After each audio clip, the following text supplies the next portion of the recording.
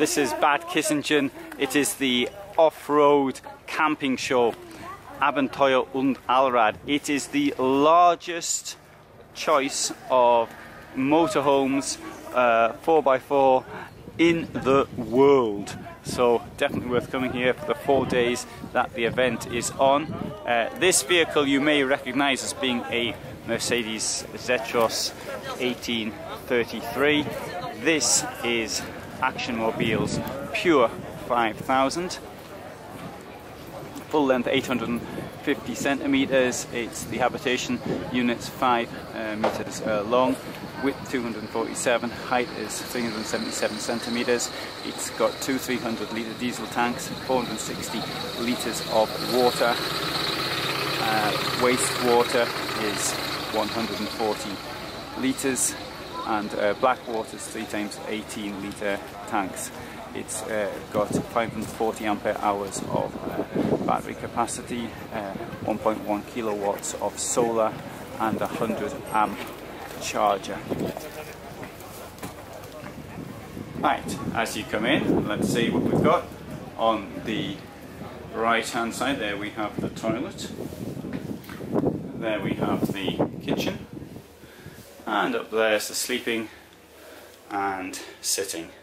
And here we've got a space to do something else with.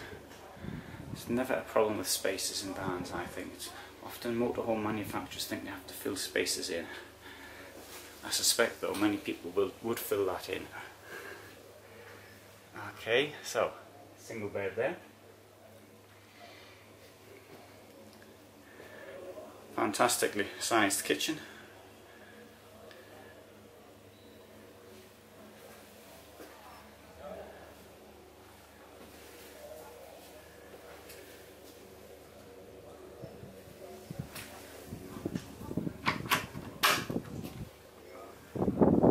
Hanging space, storage for clothes,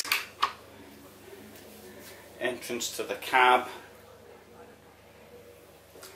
shower where in the entrance from the cab, but that's a common place to actually put it in such vans. And through here we've got the toilet, sink,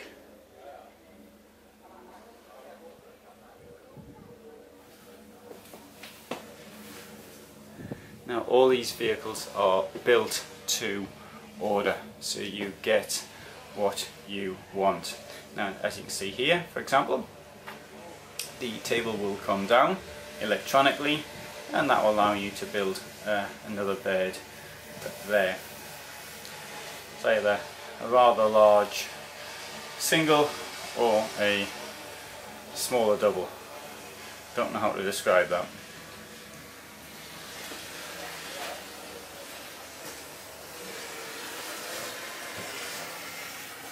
Now, I really appreciate the skylight. And up there, I've got a drone.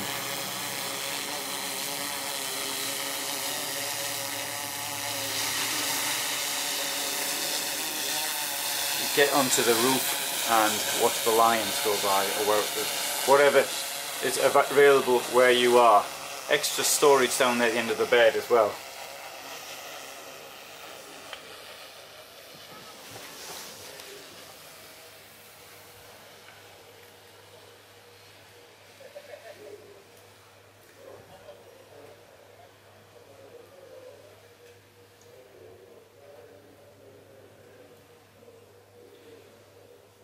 So you can see the entrance to the cab from here quite clearly. So you can get in and out of the cab, I think, easily like that.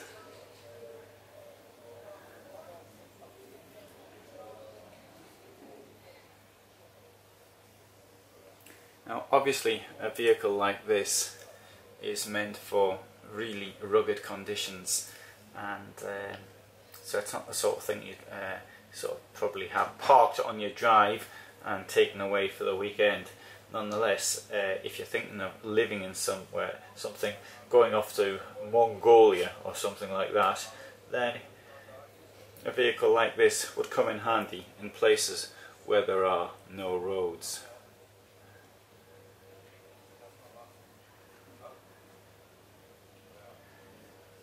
This one has a Russian registration plate, so presumably this is for use in Russia, and there's lots of places in Russia where they would come in handy. I was in Russia first time in 1992, and then the roads were a bit dodgy to say the least, but you know, probably going off-roading, not staying on the roads. The roads are much better now in Russia. In fact, the dual carriageway network isn't bad at all. Anyway, that was all an aside and not really relevant. So, coming out here, I'll point out what's down here. Just like at home, you've got a place for your domestic stuff. Oven and burners are electric induction. Plenty of space there for preparing food.